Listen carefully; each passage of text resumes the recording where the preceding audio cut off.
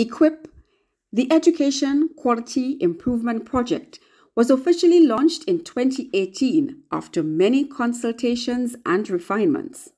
There was a lot of research, a lot of stakeholders gave pertinent information to get that project going.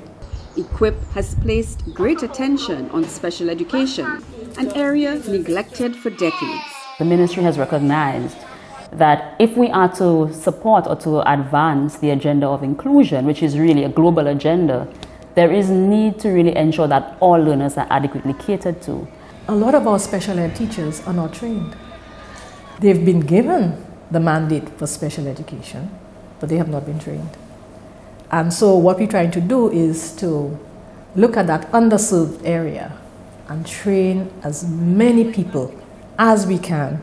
And consequently, 75 teachers graduated from a one-year certificate course in special needs education.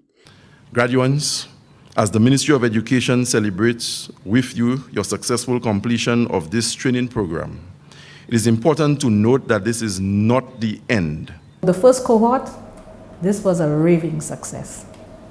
Fantastic.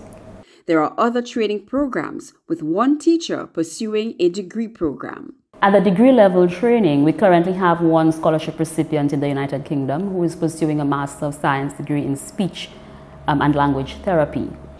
The EQuIP also made available assistive devices, computers and laptops to 4 special education centers around the island. Another key mandate of EQuIP was the rehabilitation of 3 primary schools: the Laguerre Primary School, the Vidbouteille Primary School, and the Gordon Walcott Memorial Methodist School. These schools now have brand new modern facilities and are climate resilient. We looked at renewable energy and energy efficiency. We looked at climate resilience. We looked at drainage issues at the various schools. We also looked at accessibility with children with special needs. The EQuIP is also piloting the formation of parent-teacher community associations at PI and Miku secondary schools, the Lady Gordon Opportunity Center, and the Soufre Primary School.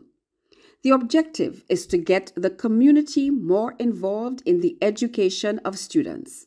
Once you have that community support, it means that the amount of crime and vandalism on the schools is reduced.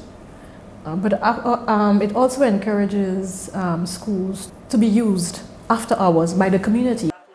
A key objective of the school's outreach is the formation of a national parent-teacher community association. The EQuIP is also focusing on policy formulation. It is undertaking a review of the Education Act to ensure it addresses the interest of all students. The EQuIP is funded by the Caribbean Development Bank and the Government of St. Lucia.